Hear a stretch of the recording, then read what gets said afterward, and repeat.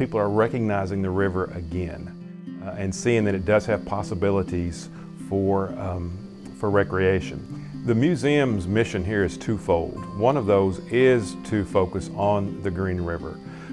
One of the reasons we chose to do that is because the river had everything to do with everything in the history of this county. When this was first settled as part of the frontier, it was a river very difficult to navigate. There were parts that were so deep you couldn't find the bottom. There were other parts so shallow you could literally walk across it.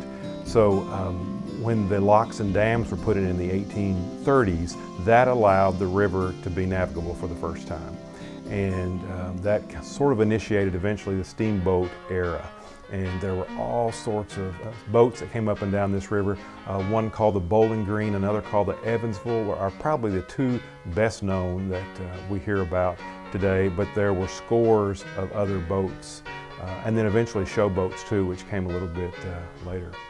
It was a source of financial well-being, it was a source of travel, it was a source of entertainment.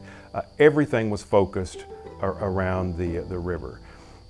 We try to convey that to people today, and it's just hard to imagine transportation when you're sitting here today and it's so quiet and you don't see anything coming up and down the river except an occasional limb, you know.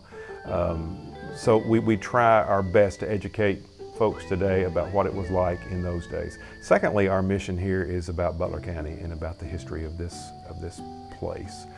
But again, we wouldn't be here if the Green River hadn't been part of our county.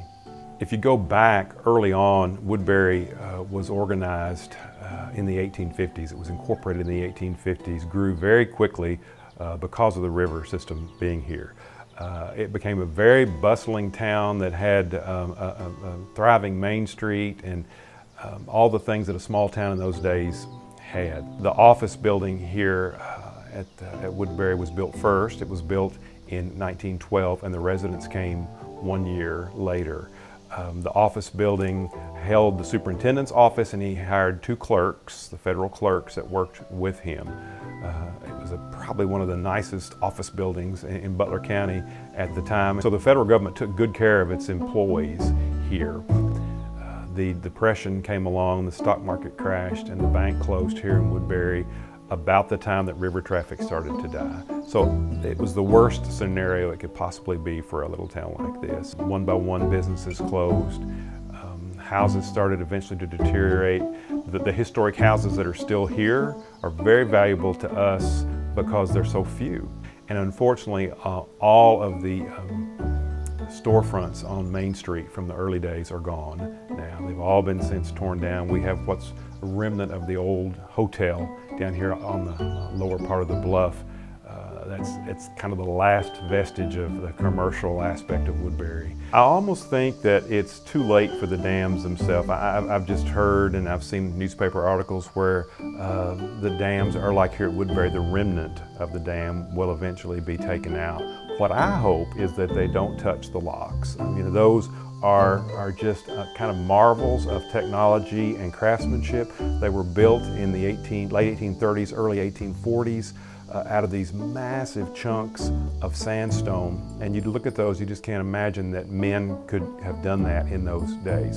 And there's all of a sudden, you know, there's interest, and that's a good thing. When I was at Western, I brought friends down here all the time. We would wander through these buildings. Doors were wide open.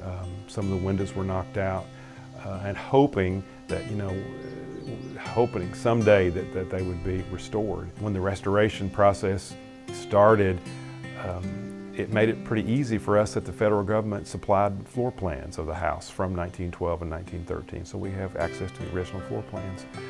It's a restorationist dream.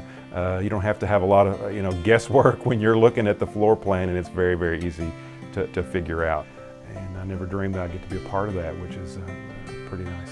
It seems to be a trend in Kentucky that a lot of these small towns are doing what they can to sort of bring back some sort of vitality.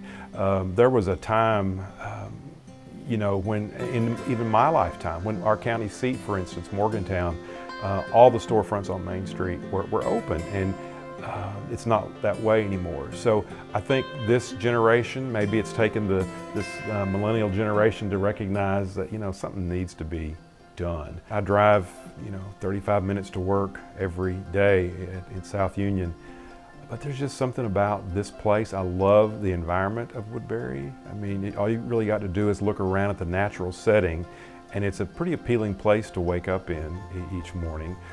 It's very quiet like this most of the time. It's just a good spot. And then I think too, the family connection. I'm real family oriented, and my roots are strong here, so I think that holds me in Woodbury too. I don't know if I'll always be here, but I'm sure content here now.